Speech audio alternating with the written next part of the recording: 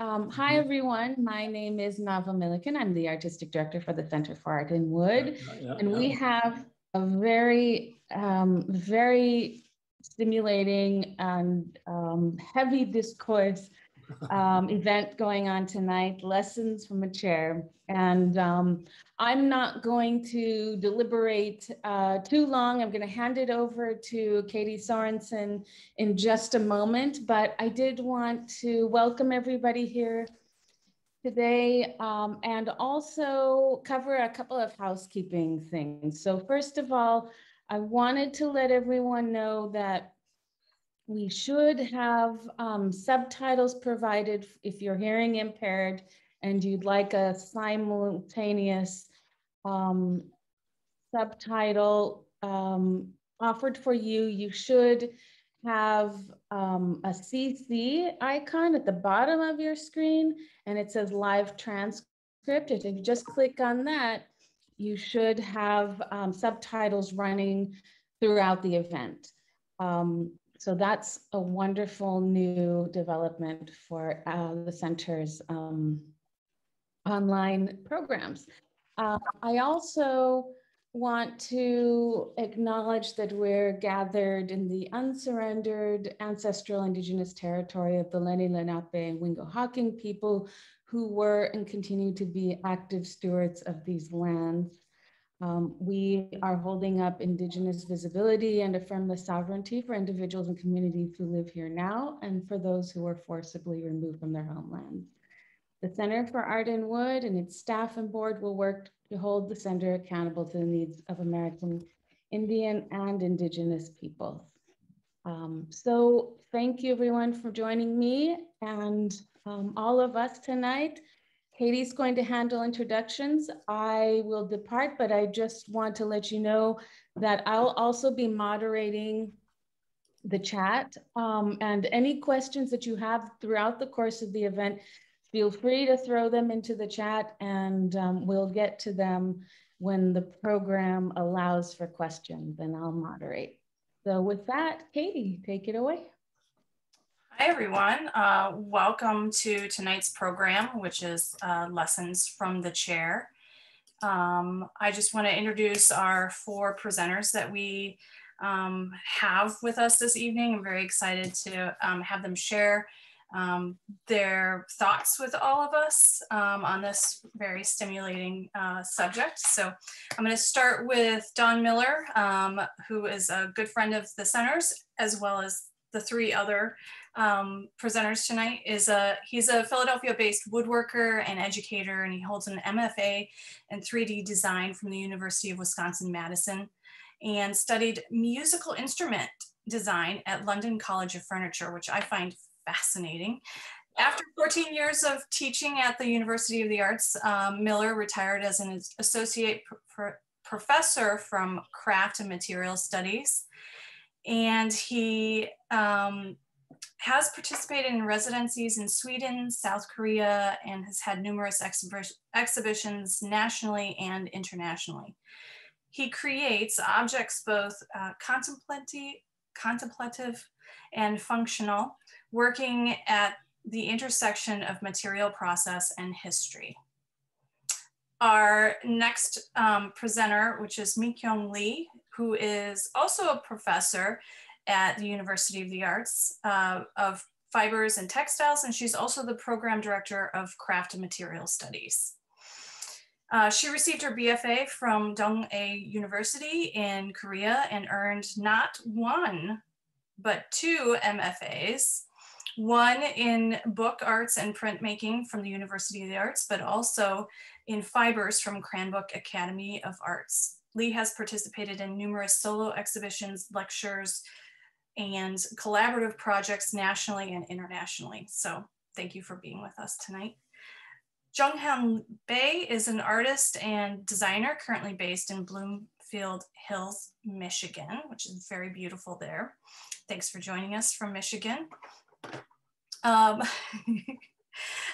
was born in Seoul and moved to Philadelphia in 2010, where he studied fine art and woodworking at the University of the Arts. And just this past year in 2020, He received his MFA in 3D design from Cranbrook Academy of Art. He takes inspiration from nature, man-made structures, and fantasy while playing with the boundaries between form and function. Our last presenter tonight is Nick Flaherty. He is a woodworker, wood turner, and carpenter living in Philadelphia. He attended the fine woodworking program at Bucks County Community College before receiving his BFA from the University of the Arts in 2019. He was in the midst of plotting and seamlessly executing his global takeover when the pandemic halted his plans. So currently, he works as a residential carpenter, incorporating his fine woodworking skills directly into his client's home. So with that, I'm going to hand it over to you, Don. Okay. So welcome, everybody. Thanks for joining us. I really appreciate the Center for kind of setting this conversation in motion. And it's wonderful to be a part of the programming for Tom Loser's show. Tom's an important mentor and a great friend. So it's really nice to be doing this. Thanks to my colleague Mi-Kyoung and my former students Joong and Nick for rising to the occasion to participate in this and talk about their experience in the wood program at UArts. Let's see, I'm going to share my screen.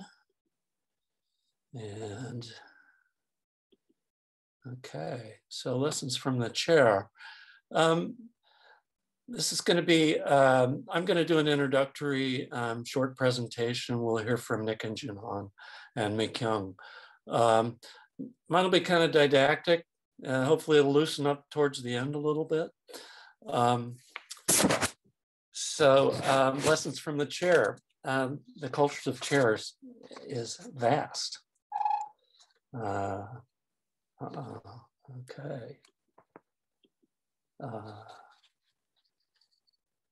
It's among the most ancient of human artifacts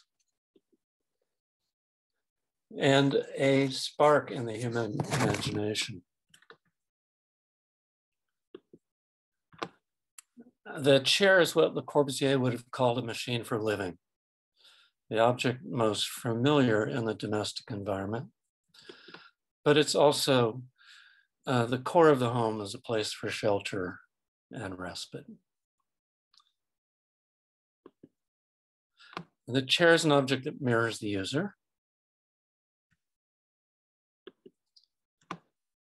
It's an object with intrinsic meaning and value that allows us to project the personal onto the broadly cultural.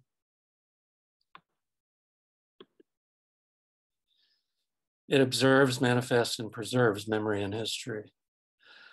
This is the chair Lincoln was shot in, and a photo I got out of the paper this week of a memorial chair for Jefferson Davis, which was kidnapped and held hostage recently. The chair is home. We learn the world through chairs, and we project ourselves onto them.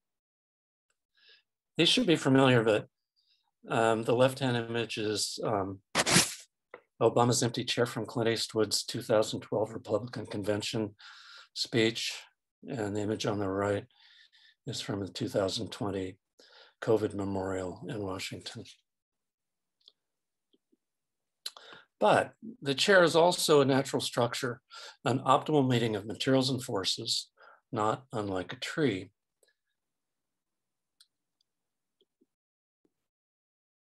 As such, chairs anchor the beginnings of technology and its persistent advance.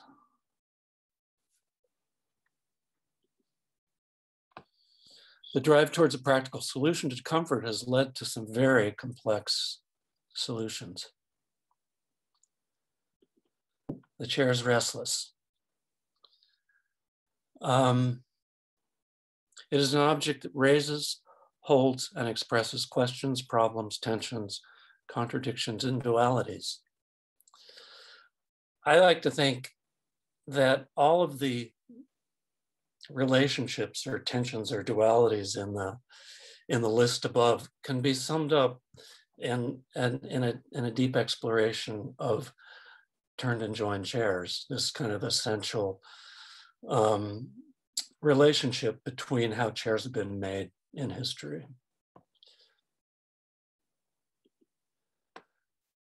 As such, the chair is a powerful teaching tool. Its intimacy in our lives provokes the mind to think and the body to act. In the studio classroom, the practice of technically skilled making is paralleled by imagination and interpretation, contemplation, and critical conversation. My own experience with chairs is I don't make chairs in my own woodworking practice. The context of my experience has been mostly one of teaching. I repaired chairs at my first woodworking job at Romeo DeRozier's cabinet shop in Cambridge, Massachusetts in the 70s. And I made chairs. I helped Tom Lozer make chairs in graduate school as his studio assistant. I'm an interior space guy, but essential to my own woodworking development was the balance between immersing myself in a tradition and rebelling against it. Excuse me. I found a home teaching in the UArts Craft and Material Studies program, attempting to convey the rigor and constraints of skill development while questioning it with risk-taking and intuitive making. Chair making requires the ability to relate a broad range of processes and materials. A full semester in our advanced curriculum was dedicated to learning its history, construction, and cultural significance. The rigor of this major coursework was paralleled by the more primary and intuitive approach taken in freshman elective and low-tech furniture. So, low-tech furniture. So a class in which students approach the chair as an image to be manipulated, deconstructed, and reconstructed. This is a series of projects from one episode in that class from one offering of that class. Over the summer, I gathered junk chairs all over the city. And the first project in the fall was to do a series of installations around the campus. The second project was a shadow painting project in which we painted shadows of chairs and then made scale models of those paintings. The third project was I took the chairs that I had initially collected and that we did installations with, tore them apart, auctioned them off, and made a series of Frankenstein chairs that were pretty great, really, pretty great, good stuff. And then the final project for each student was to do a project of their own devising. Annette made a knitted wearable chair. Liana articulated the space, the negative space in a classic Breuer chair with jute string and added a ponytail. And Leah created her forest throne. Yeah. Freshman elective is a broad intro into woodworking culture and simple processes. Tara Bellafato has taught this course for several years. She introduces students to wood turning as a discrete project in the realm of woodworking processes, and along with carving and surface design, does this great stool project. These are some of the results of her class. Introduction to Wood was a contact for teaching basic technical processes, material science and history, balancing traditional approaches with individual voices. Students tended to bite off more than they could chew in this class, but there was often good results. The two images on the right are by students who went on to to do theses in wood furniture, and you can kind of predict their senior work in this work that they did as sophomores.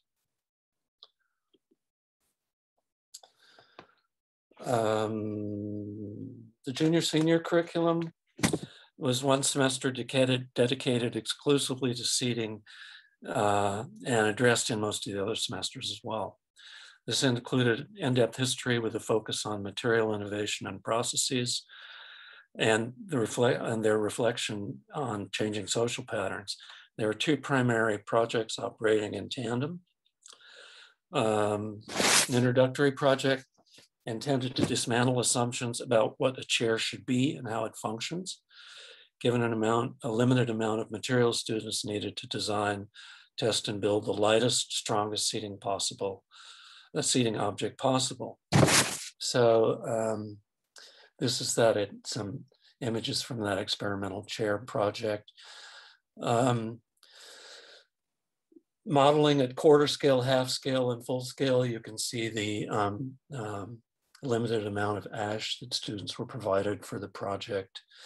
They really needed to think for the first time about how to translate material effectively into a structural system.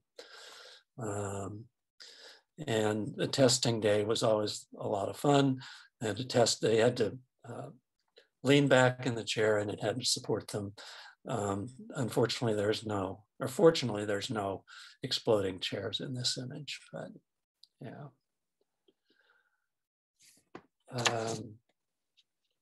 An introductory project. Okay, second collaborative project directed students towards the production of a traditional form by traditional means.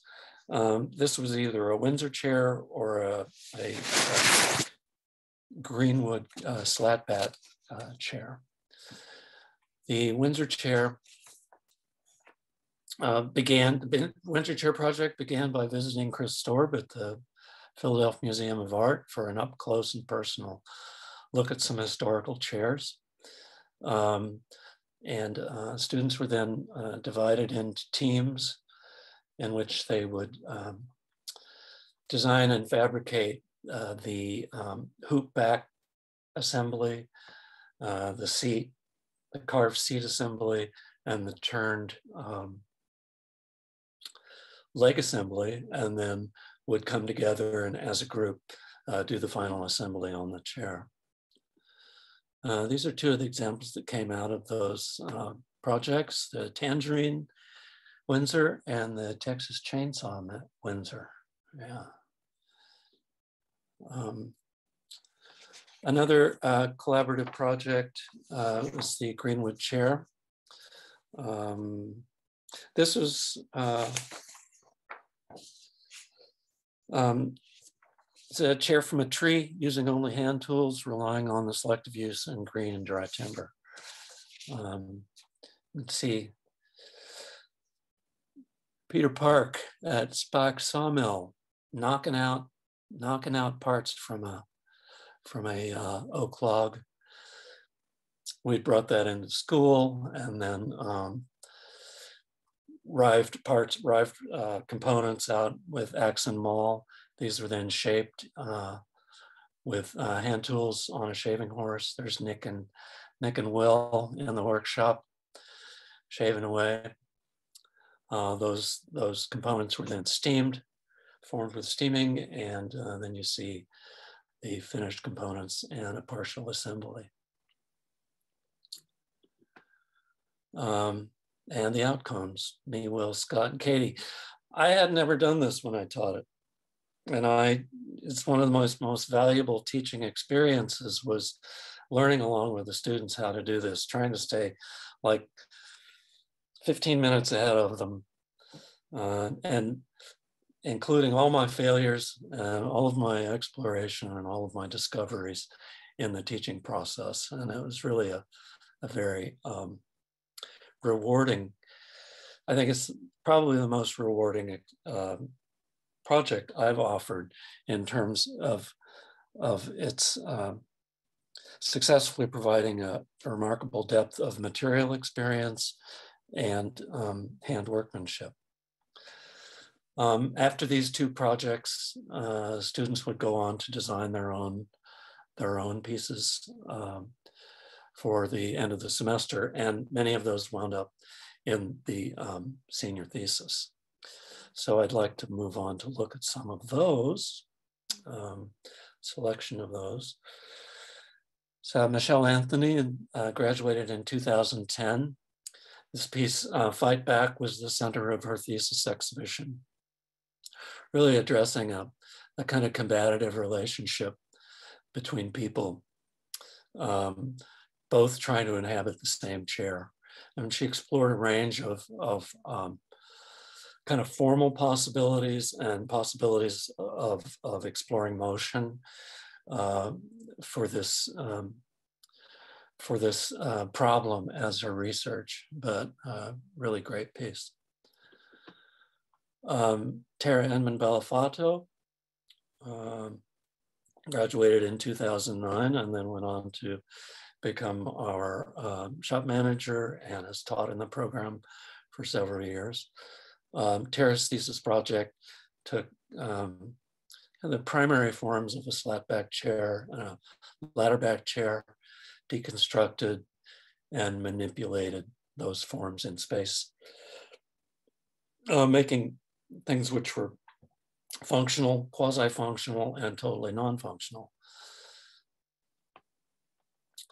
Elliot Brady, whose stool you saw in an earlier slide, did a really great thesis project based in a kind of material exploration of seating surfaces using sheepskin, goatskin, a range of woven materials, and including the shelf in the upper image, which was carved to imitate a woven seating surface. Mark Tigiamo graduated in 2014. These are both projects that he made in other classes, but that were included in his thesis project. He made live roots as an exploration of bent lamination in our semester for bending and laminating. And the plated lounge was made in a sculpture welding class. Ethan Vio's work stems back to the making of the experimental chair. His thesis work continued to explore that lightweight kind of optimal use of material, minimal use of joinery to make a range of chairs which were identical, pretty much identical apart from material and formal variation. And last but not least, Jason O'Brien's double rocker. We saw his double shaker bench in an earlier slide, and he carried that through with a translation of this classic shaker rocking chair into a double rocker. Scott Newman, again, this piece derives from Scott's making the slapback chair. Those chairs had, we used shaker tape for the most part for those chairs, woven chair seats. Scott took that material and process and interpreted into a range of other forms. This is a tall cabinet, Sister June Carpenter. And I think he also made a doghouse and an outhouse that used shaker tape to articulate space. And finally, Colin Pisano's great chair, manipulating his wild personifications of furniture objects that were his great 2014 thesis project. Good, so thank you. That's what I've got, and I'm gonna hand it over to Joong. No. Thanks, Katie. see. Am I doing it right? Yeah.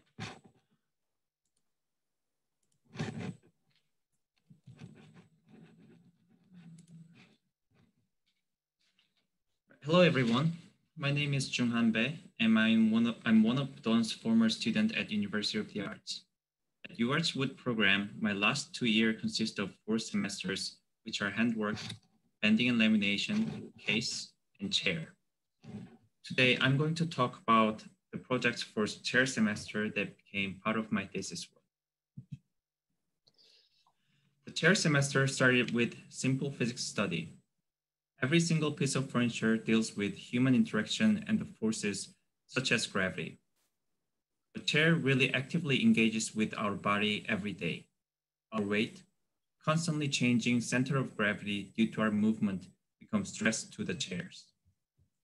We did lots of structure tests with simple thin pieces of wood and study how that structure receives force and how it reacts and how to counter that force. And we were asked to make lots of small-scale models of chair made of bamboo skewer and hot glue. When the class gathered with a bunch of models, we discussed about the design, structure, and we tested them with a finger by gently pressing and shaking them.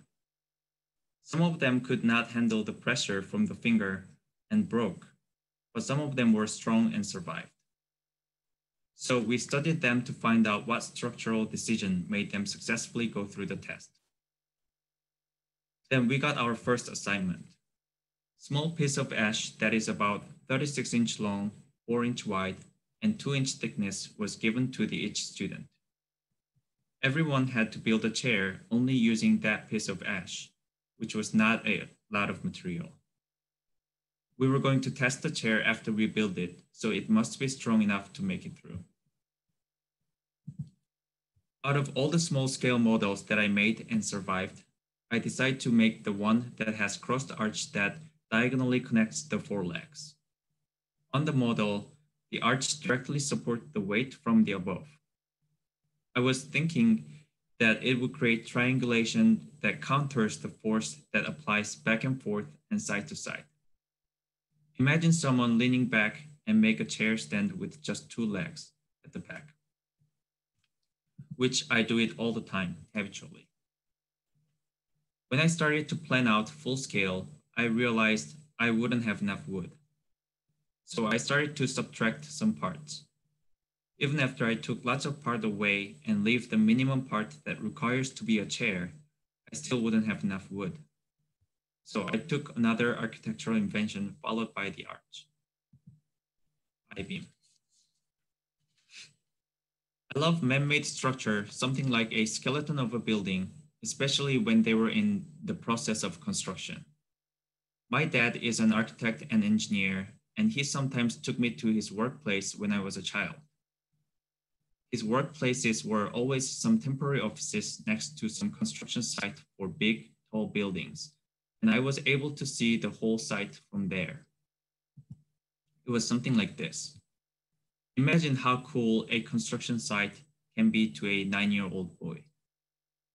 The holes bigger and deeper than a house, huge construction machines and vehicles, insanely tall tower cranes, steel and concrete structures. These all make me really excited. I-beam makes a skeleton of building structure, and it makes the building lighter, stronger, and taller. We wouldn't have skylines if I-beam wasn't invented. It also saves lots of material as it requires 3 thin elements, 2 horizontal flanges, and 1 vertical web. By constructing wooden I-beam, I finally had barely enough material to make the chair full size. This is the first chair that I made out of that piece of ash. Seat did not have to be a part of that ash.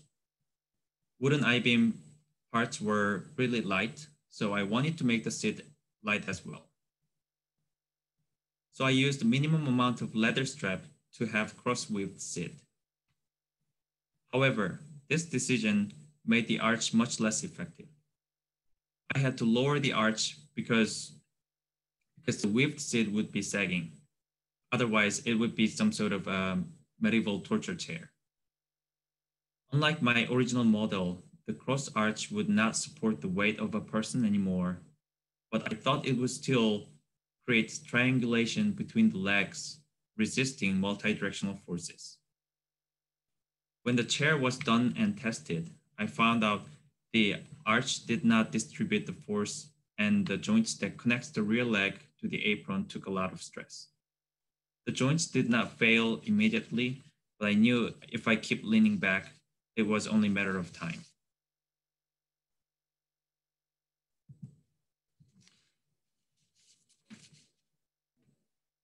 I did not want the arch to be just a decorative element. I wanted it to be work as it's supposed to be. So I gave up on the weaved seat and decided to go with solid seat. That way, arch would be attached to the seat, resisting to the weight and multi-directional force. If I cover the entire seating surface with a solid seat, the arch would be hidden, and I didn't want that. So I went with grid so that it can be see-through. Grid is also a man-made system and structure that I really like because I think it is one of the most logical things we've ever invented. It is how we determine and divide the space, how we navigate, and how we measure. It is an order and control. It is a one way that we understand the world. Grid also resembles to us in our society. It consists of small individual rectangles or cubes that becomes something much bigger and much stronger. I feel like I was a little bit too obsessed with the technical detail of this piece when I was making them. It was a good challenge to figure out how the arches would meet the legs and the grid. But now that I look back, a lot of things are off aesthetically and proportionally. And the idea about the crossing arch becoming a part of triangulation still didn't work. The arch connected to the center of the seat and when I lean back, it gets twist force which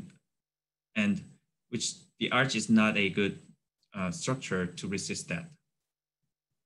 I finally realized that I need a proper triangulation that supports apron and the rear legs. So I made this third chair, and it was a rocking chair. I got rid of the center arch and added sections of arch on each corner. This way, it would properly distribute the weight from the aprons, which holds the seat, and finally create proper triangulation for back and forth, side to side forces. The rockers and the stretchers on the bottom also helps stabilizing the entire structure. The back spindle idea was from our previous collaborative winter chair project. All the majors had to participate. Some students worked on the turned legs and the stretcher. Some of us carved the seat, and some, including me, made the steam bent loop and the back spindles. The challenge of my part was to align the spindle holes on the loop and the seat. As you can see, the back spindles spread out multi-direction like a fan. We've seen when skilled woodworkers drill that holes, they just aim it with their eyes and drill it successfully. But we wanted more controllable way. So we used a very simple jig that Don invented. It was a long jig that sandwiched the loop, placing the loop in the middle of the jig. The bottom has a pin that points the center of bottom hole like a compass, and the top has pre-drilled hole, so it guides the drill bit to the loop exactly the angle we want. I used the same jig to install the spindle on my rocking chair.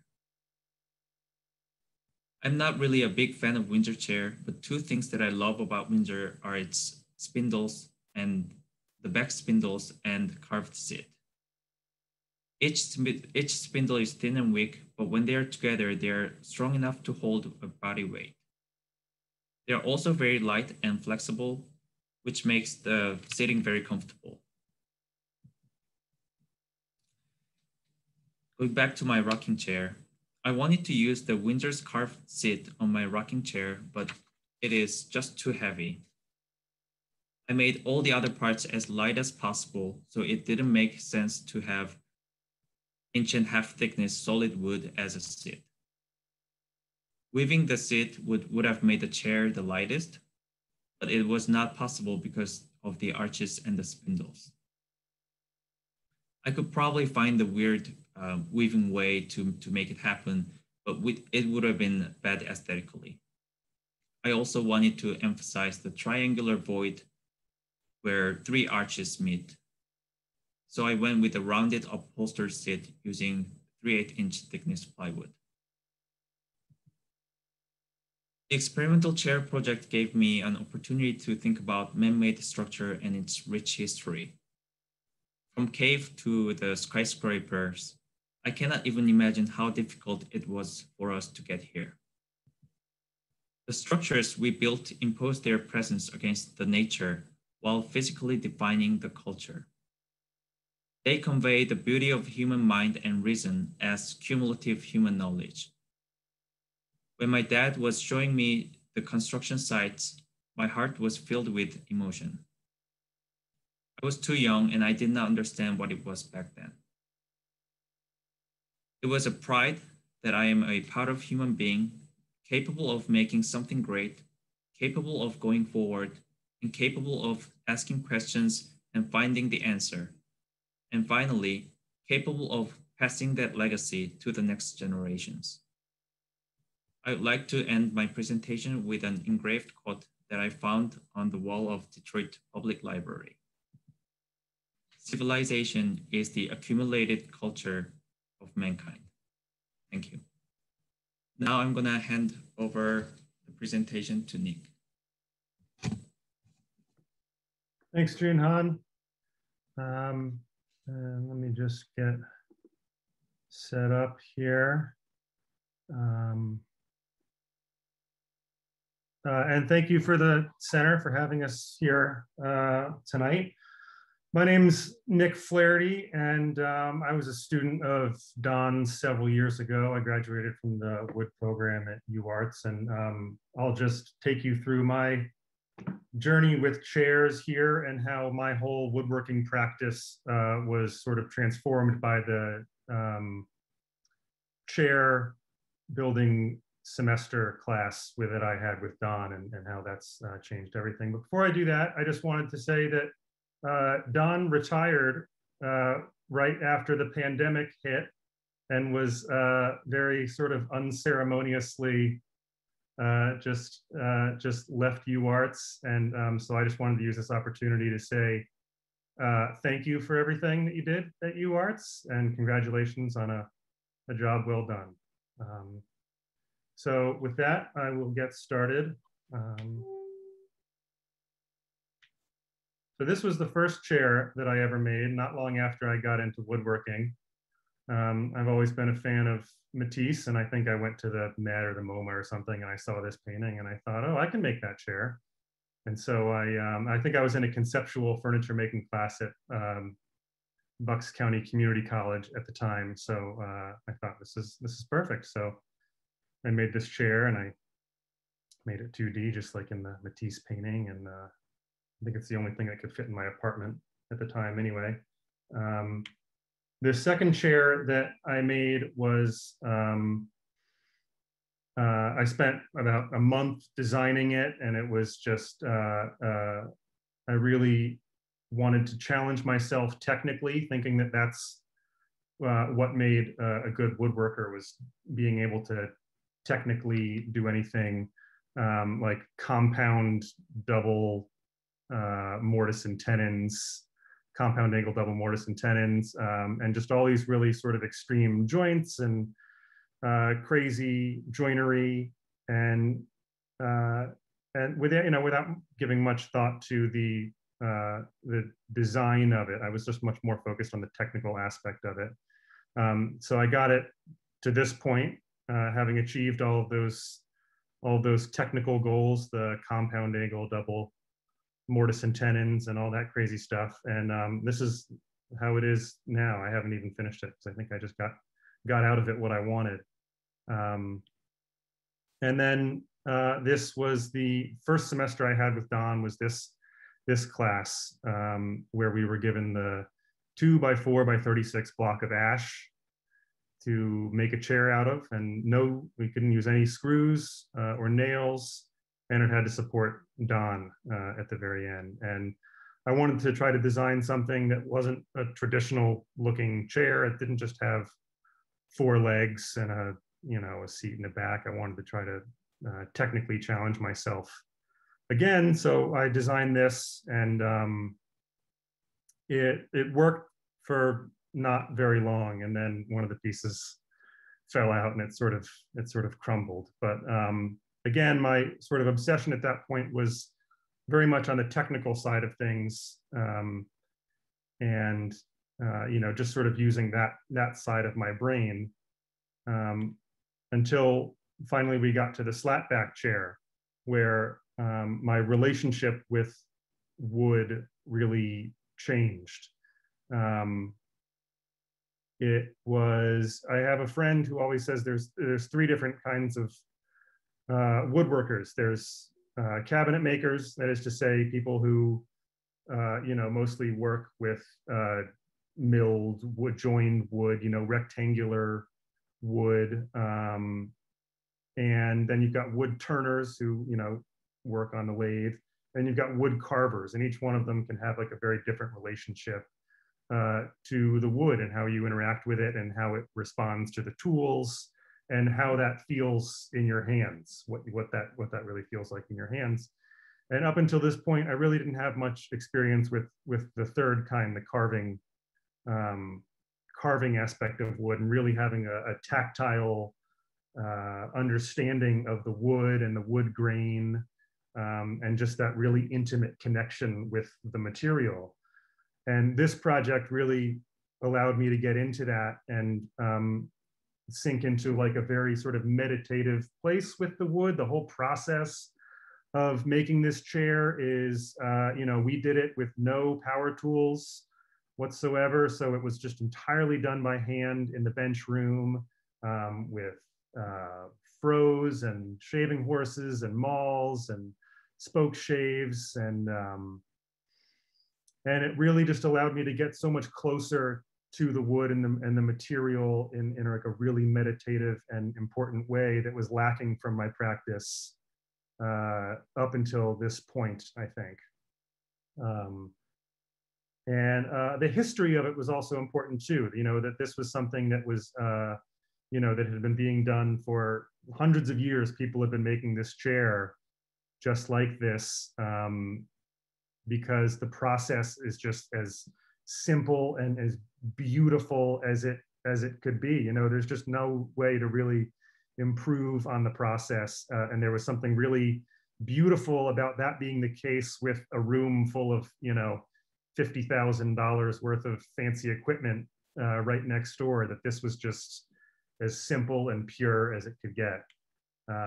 So from that point, I've a lot of my practice has been about making stools like this, very sort of similar to that process, but trying to incorporate my own vocabulary and my own aesthetic, and put my own sort of voice in there. And this is something that I'm continuing to do regularly. And I sometimes use the spoke shave and just the hand tools, and sometimes I don't, but it still allows me to get into a very sort of meditative practice with the wood when I'm making, a batch of stools or something like that. I also, one thing I really took away from that chair process was this sort of just sinking into the material. And so moving away from chairs, I still felt this urge to really just sink into a material and make 500 of something and sit down and work on that thing and just sort of get lost in the process of all that, rather than designing something on a piece of paper and going into a room with all of the tools and the machines, just sort of sitting down at a bench or at a desk and just getting lost in the process of making 500 these cubes and painting them and sanding them and finding a way to arrange them. And then this was, that last piece, sorry, this is about 4 feet long and 1 foot tall, or 5 feet long, something like that. This is something sort of similar to that, but made with Western yellow cedar that's been split using the fro, which was the tool that I became familiar with the slapback chair process. Again, just sort of getting lost in the whole process of this and getting intimately related with the material, and creating these sort of brick-like forms that are split pieces of wood that are sort of like fingerprints. Each one has its own unique sort of personality. And this is about 6 feet by 3 feet. This is something I made for my thesis project, which is sort of a combination of the two worlds, or the two sort of sides of your brain, if you will. There's the sort of complex designed cabinet maker side in there, and figuring out how this would all work and be a functional table. And then there's also the sort of spontaneity that came with making the legs, and the freedom that came along with that, which was something that again, I learned from the slapback chair process. And this is my most recent piece, which was made for the AAW auction last summer. And this is 6 inches by 6 inches by 6 inches. It would fit in a 6-inch cube. So each one of these little stool forms is reminiscent of the shaker stools, and the legs are about 1/4 inch, and the rungs are about 1/8 of an inch. And again, I just turned 500 little pieces on the lathe and stuck them all together into this giant, well, tiny little glob of stools. The prompt for this project was nature nurture, which got me thinking about compulsion, things that you can't help yourself from doing. And people, frequently ask, why does somebody have a compulsion? Is it nature or nurture? And this was what I found myself needing to make, this compulsion to just make all these little processes, these little pieces using this process, and the vocabulary, sort of, if you will, that I learned from the slapback chair process. And that's it. And with that, I will pass it off to Mi-Kyoung. Thank you, Nick. Welcome, everyone. So I'm gonna share my screen, everybody.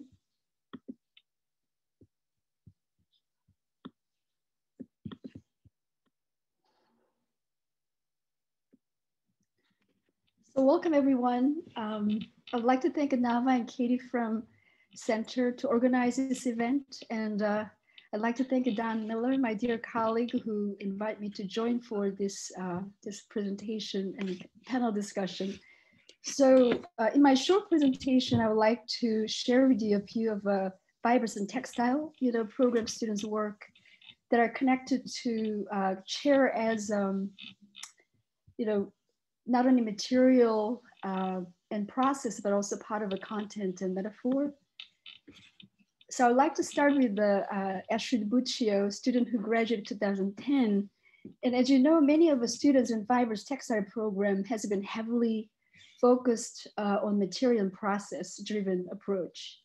And so this student who was a senior, and her deep investigation was about daily routine material, that she really wanted to kind of really find the cycle of life. So her process was everything grinding, so including her hair, even fabric, even pencil, or even cup, or even tea bags. Everything is all kind of, grinded. So starting from object to dust. So this particular work is a found chair from street. And then she really grinded until the chair become bone remain. And so it was really amazing to see this kind of a transformation. And the next image is about Liz Reed, a student who graduated last year. This is her sophomore year project with the Warren Sillick, who had about constructed surface class. And this particular coiling process she applied onto her home, chair that broken. And it's got kind of process of this coiling as in a way binding and kind of really bring the memory and kind of re-identify the chair. So these are some of the images you can see.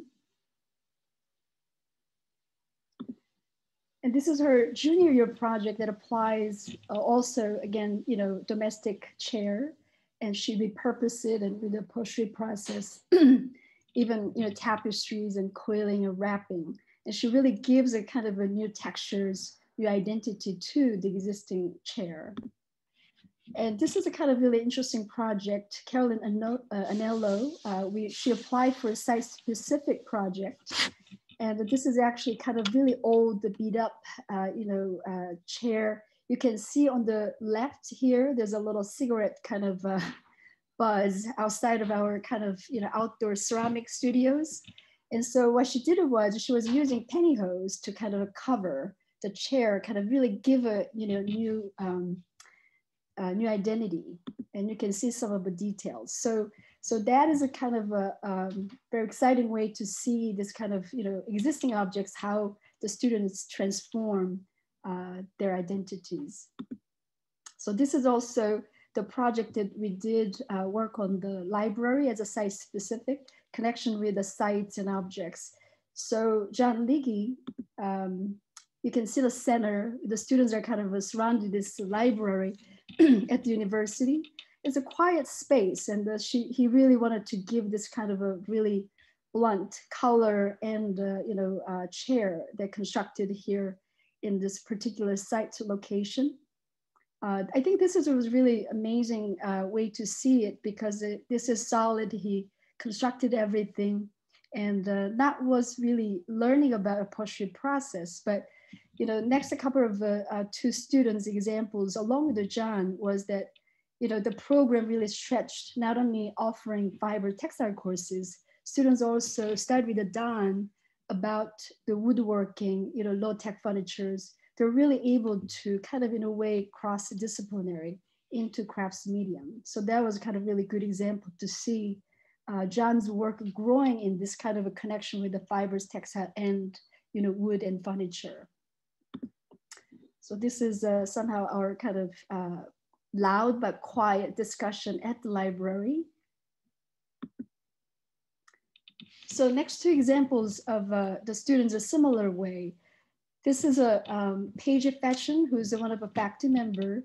I think she's in a way initiated really good bridge between fibers, textile, and wood and furniture. And I think these students are, for chair is a really kind of in a way bring deep association with the landscape of a home and also memory of their family history. And this kind of furniture, and particularly when chairs are kind of really deeply connected to it. So this is her thesis work that she really kind of, constructed bottom to top and really kind of, re-identify the objects that she remembers at the home. And Olivia Jones in her senior year also, she was really pushing memories of her home, and she was really kind of pushing the upholstery process. So she was using some objects and the construction, working also with the Don, pushing that connection with the fibers and textile furniture. And so this is some of the earlier work that she started as a thesis project. And then this is a really kind of, wonderful way of finding this existing furniture. And she kind of constructed with this upholstery to kind of give identity, re-identify what object and the connection with the seating and the relationships. So in a way, Olivia was one of really important role to continue influence to our students, actually Paige Fashion and Olivia Jones. Because actually Olivia, after she graduated, she went to UPenn sculpture program, and then joining back to us past 6 years, she's been teaching, upholstery program, upholstery class with us. So this is our studio. The students each finding, furniture, and then they try to repurpose those process upholstery into their work. So far left, this is Olivia Jones. So some of the examples for next couple of slides are the influence from this particular upholstery class. As I said earlier, fibers and textile students really influenced by material and process. This is Adalia Firun, who graduated 2 years ago. This is one of her early work that she did with the upholstery class. So this is a found, particular chair, but she was giving this kind of really narratives of the imagery with the branches, the local branches that she really kind of repurposing onto the chair as almost kind of graphic imagery. Next couple of images are from Basha Jones, who has a biracial, history in her family. And she really tried to find some of memory in this kind of chairs and, domestic landscape with her identity. So this is kind of very old chair from home, and she kind of brings it into her own narratives of story. So in the back, it's all kind of, woven into this kind of hair as a kind of the imagery as a, half black and half white. And this is a continuous of her kind of finding the imagery of her home and, just kind of constructing this kind of the furniture.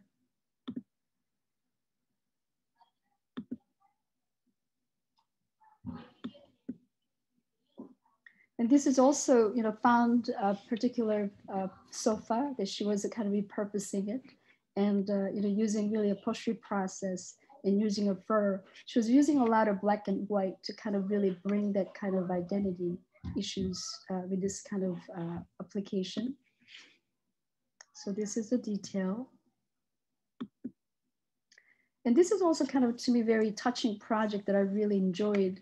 This is actually very, kind of in a more personal way. She's not really applying chair as a physical, sitting chair. This is a more kind of, in a way, metaphor, how this, the format of the sitting and kind of tying with this kind of particular wall. So this is our crit space. She was using all this kind of recycling, wrapping cloth, and she kind of really bound it, just wrapping and tied it with the existing wall. And that is a kind of become, in a way, sitting mechanism, but more like, I think, bring the personal agonies and difficulties as a kind of expression, rather than just really sitting chair. It looks like a rags kind of wrapping. It almost looks like a body. So this is actually one of my last, students' work. Manuela Benaim, a student from Venezuela who graduated 2 years ago, also pushing, a lot of domestic objects and working with it. But particularly this piece was really exciting. She had a body cast, her body with rubber. And it was really intensely kind of, photographic. But she was using this found chair, embedded her kind of casted body as a kind of, not so much as a furniture, but in a way, reflection herself, or even chair become, in a way, body, or even person itself. So you can see some of the details of the work. But I think that this is my last image. What I'd like to kind of emphasize on my short presentation is that, again, the students are really pushing their emotional and personal kind of narratives connected with the chair or furniture. And I think that has been very interesting. And I think that Don's influence in the past, really working with accepting and kind of, the approaching a larger scope of a chair, not so much limited to just only technical part, the functional part of a chair. So I'd like to kind of wrap up and thanking Don to influence us so much to our students. Thank you, everyone.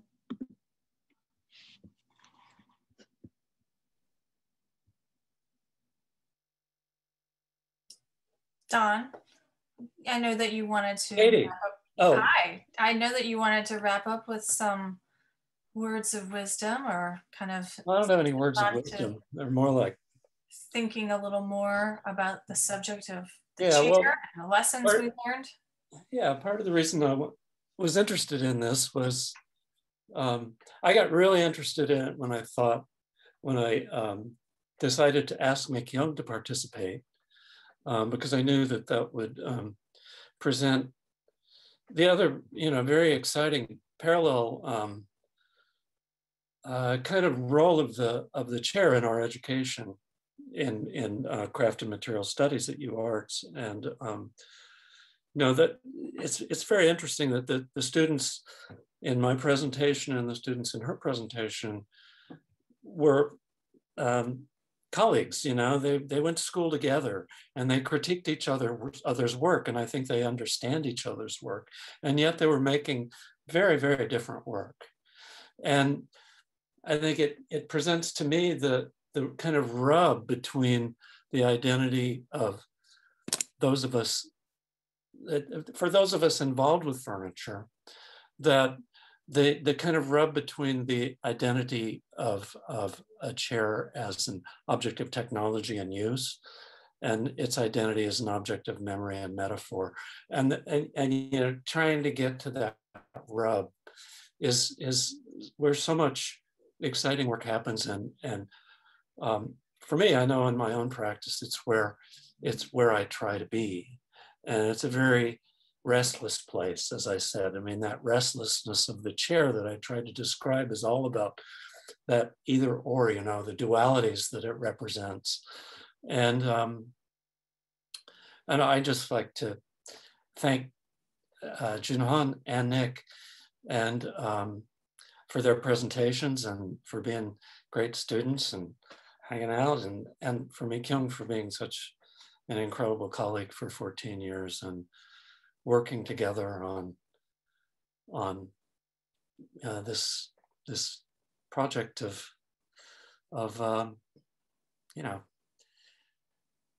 teaching the chair, learning lessons from the chair. So that's it. Okay. Thank you, John. I actually, I have a question, and then I again encourage anyone with a question to just type it into the chat. John, I guess this is for everybody. If you look at the history of furniture, at least in the last 500 years, we have different techniques devoted to not only dealing with the structure, support, stability of the chair, and the ways that it is meant to accommodate the human body. But up until the 20th century, we also had ornament and decoration as a way of expressing identity or some kind of social rank or identity or connection. And I wondered if you could talk a little bit about the role of ornament and the future of chairs and whether there is any intersection.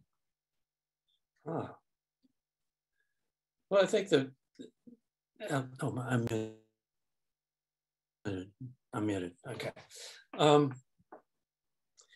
think that obviously, the industrial production of chairs is going towards technological efficiency and broad worldwide distribution and all that. But I think, you look at what consists of contemporary design, and it's really going both directions. I mean, there's a lot of energy put into trying to recreate the imagery of traditional chairs in contemporary design based on familiarity. I'm a real formalist. I mean, I know that the role of ornament, in furniture is sort of like, I got exhausted. The Victorians exhausted me on it, and so. But I think it's there's so many paths open, even particularly with a chair. There's so many pathways open for meaning that and I hope that all those can continue to be explored, both in image and also in how chairs are created. I mean, you know, that the making of a chair. I mean, we teach CNC fabrication, and there was a chair project in there which I didn't document, but and we teach making it with nothing, you know, with a couple hunks of steel, and the play between those two forms of knowledge is what I hope the future will be, you know. Okay. Thank you so much. I would like to share a question that was contributed by Scott Newman, also an alumni of the program. Scott asks for Mi-Kyoung and Don, have you felt that your students have affected your own work?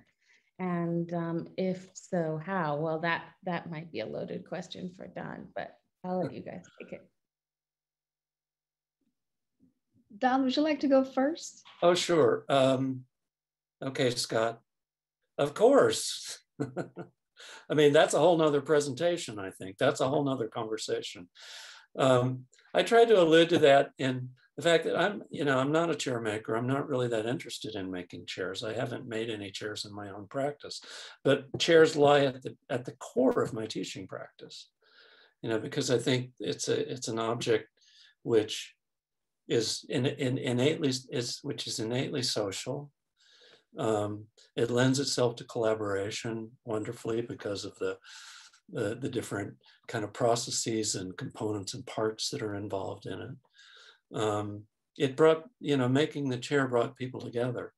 And also I hadn't really made either a Windsor chair or a slapback chair before I taught it, as I mentioned. And the Greenwood chair particularly, I mean, I second everything Nick said. I mean, I've been a woodworker for almost 15 years and I've never experienced anything like that. And not just about the material, but the process. I mean, you throw out quantifiable measurement, you throw it out, and everything is done with a level, a line, and a straight edge. And it's just a miraculous way of working. And I learned that in collaboration with my students. And it's one of my most valuable lessons. But, beyond that, it's a really big conversation, Yeah. So thanks for the question, Scott. So for me too, it's yes, definitely. I think that my personal body of work has been influenced by not so much a student specifically, but more it's like what I've been teaching. It's more the process of textile, process of fibers. And I think that specific process has been really important influence past 10 years of my body of work, because it talks about the beauty of a labor and how actually kind of the connection to the process itself. It's like a metaphor become part of my content of work. So I think that's the teaching fiber textile has been heavily influenced. Mm-hmm. Any other questions? Thank you both. I think, somebody is asking, who among you could volunteer your favorite companies? I guess I assume this to mean fabrication companies or designers who make chairs. I don't know. I still love Eames' chair. Oh. Yeah, mine's got no name, I'm afraid. It's the nameless, what is it? The unknown craftsman. I think, I mean, I like all kinds of things. I love those. I love that Dorothea Tanning chair like crazy. That's another one. That Dorothea Tanning chair drives me nuts. But I would have to be the unknown craftsman. I love those generic things. Nick and Joong, do you also have a favorite chair for us? The elastic chair. Can you help me out here, Don? Oh yeah. That's yeah. Yeah, that one. What's the maker's name? Samuel Gregg. Samuel Gregg. Yeah, Samuel Gregg's elastic chair is my favorite. Yeah. I think the rocking Joong-han's rocking chair is like marvelous. That thing, the pictures don't really do it justice. That thing weighs like half a pound, and it's beautiful and it's comfortable, and it's got these little parts underneath the arms that's like a tactile feely thing. I think honestly that might be one of my favorite chairs. Aside from that, I'm on the spot. I can't really think of. I'm sure there's lots, but yeah. What an honor. No, you're supposed to say that about my chairs. What the heck? Yeah. We have a comment from Chris Dorb and he's mentioning the excitement and engagement when the students from the program had access to historic furniture when they visited the museum. So, hi, Chris. Nice to see you here. Yeah, and that was really a turnaround in the students' consciousness. You know, they would go, oh, we got to go to the PMA. We got to look at old stuff. And, you know, Chris would, and just the way Chris would handle it, you know, and it was so really up close and personal, you know, we'd look at the bottoms of things, and we could handle things, and they were transfixed. You know, their assumptions about how to interact with something old and the value of interacting with something old was just blown out of the water. We'd go there for our, when we do a cabinetry semester too, and I think several times we had taken students to visit Chris in his workshop, and there was always this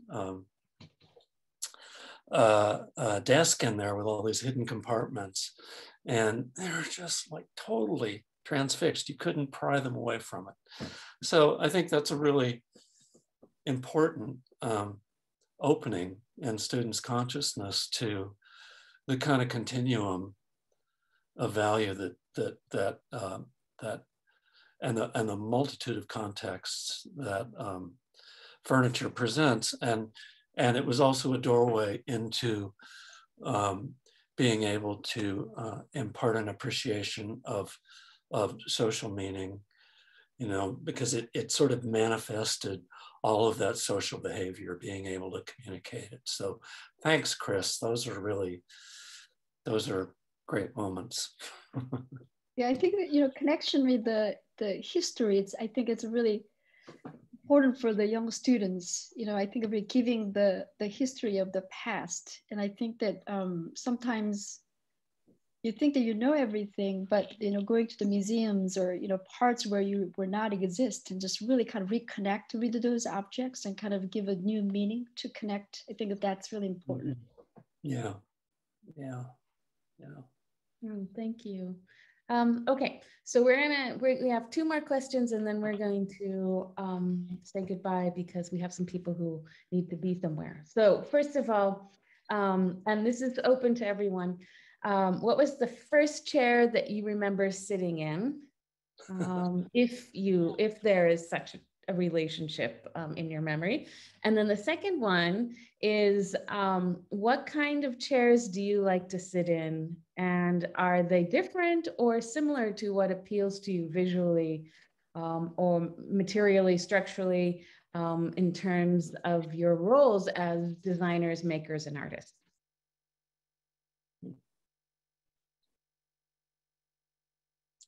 Anybody? Oh, I can't remember specifically what the first chair that I sat in was, but I know this reminds me that Kim Winkle, the furniture maker Kim Winkle, makes I don't know if she still does, but she used to make furniture for kids, and she said she did it because she doesn't need to think about ergonomics at all, because kids never sit still long enough for that to really make a difference. And I always thought, that's really great. That sounds like a really wonderful thing to do. And I don't know if there's a big market for you know, custom furniture for kids. I could imagine there's not. And I was raised. There definitely is. Oh, Custom all yoga right. furniture for kids. Maybe I need to tap into that market. Yeah. Kinder Modern in New York. Yeah. Well, I do have a very specific memory, and it's one of my oldest memories. And we lived in Southern California when my dad was in the Marines at Camp Pendleton in San Diego, and my mother had bought this little Mexican chair. It's like with a raffia seat, and you know, super cheap. Turned things. It was tiny, and painted red. You know, very brightly painted. And I remember pulling myself up on it, and it's one of my primary metaphors. My primary connections to how we learn to navigate the world through furniture is my memory of pulling myself up, learning to stand by using a chair to support myself, you know. And it's in there. It's like really old. It's in there, you know. That's an old memory, you know. Yeah. The one thing, you know, I can share is that, you know, I don't really have very specific chair. I mean, I love chairs that are aesthetically pleasing and really kind of amazing. And designer chairs was really, really wonderful. But if I'm looking back, you know, furniture that I feel very connected to in my memory vividly and inspiring, you know, kind of object was that when I was very young, you know, it's a village where a grandmother living this kind of really primitive, there's no really furniture back in like the 70s in that small little village, but they lived, they had a really large, like a bamboo kind of outdoor, like a kind of table. Actually, you just sit there and then you eat lunch or dinner, or you have like, you know, fire, just kind of gatherings there. So that particular large kind of communal, very inviting, like kind of table, chair, desk, I mean, whatever it could be. I even slept there overnight in the summer, you know, with a campfire and looking at sky. So I don't know, it was about that kind of really comfort and aging and loving and like, you know, always a gathering. I don't know, that was just a very vivid, you know, particular object that I always remember.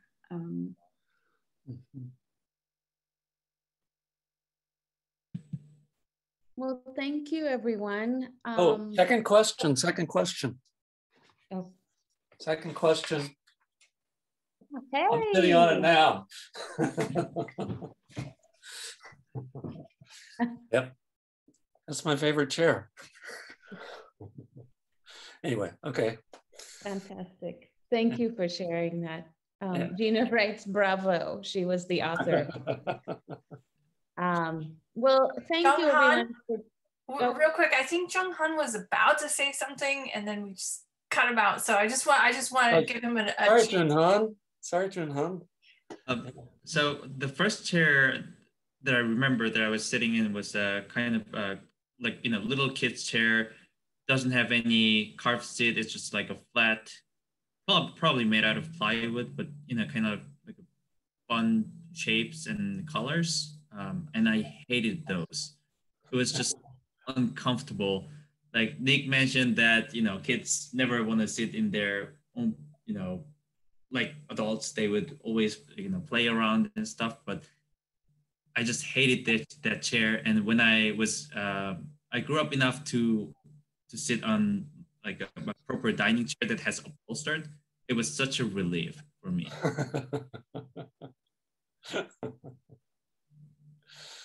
Yeah. No chair discussion would be finished without a coming of age story. Well, I just want to thank everyone for joining us today. This has been a really fun discussion, and there are so many things that I could say, but I think we've covered it. Don, your legacy will definitely continue on in the lives of so many makers and creatives and designers and artists. And anyway, we'll continue to see you around, and I'm excited to see what's happening in the next chapter of you and your own work. And So with that, I want to welcome and invite everyone to our event next week, same time, same place. We will be celebrating and highlighting this year's winner of the Bob Stocksdale International Excellence in Wood Award. This is a big event for us. And it's held in conjunction with Winter Tour, Museums, Library and Gardens. And you won't want to miss that one. So I'll just sign off by saying thank you, everyone. Thank you, Mi-Kyoung. Thank you, Don. Thank you, Nick. And thank you, Joong for educating us about chairs. Yeah, thank you, everyone. Thank you, you all. everybody. See you all. Bye, everyone. Be safe. Bye-bye. Bye, everyone. Thanks, everybody.